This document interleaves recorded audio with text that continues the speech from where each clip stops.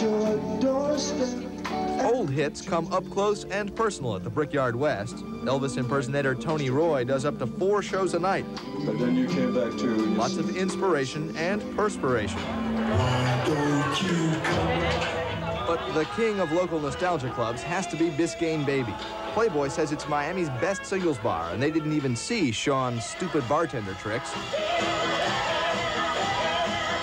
This club's other tricks include a boutique where prices like $32 for goofy glasses will leave you goggle-eyed. Baby boomers are making the 50s and 60s hot right now. Time travel can bring you back to something cooler. Yes, Sherman, you may set the Wayback Machine. This is doo-wop from the 30s and 40s, and the Carlisle Hotel is as old as the music. Recent renovations have restored deco luster to the bar and restaurant. The ocean breezes and moon over Miami Beach needed no repairs. But the Carlisle was a little lonely on Ocean Drive until March. Now it has a neon neighbor, the Waldorf Towers. They call the basement room here a speakeasy, and you're expected to play along with the gag. Wait a minute, I need to hear the password. Inside, there's jazz on weekends, even a little space to dance. You know, that kind of dancing where people actually touch each other like way back when?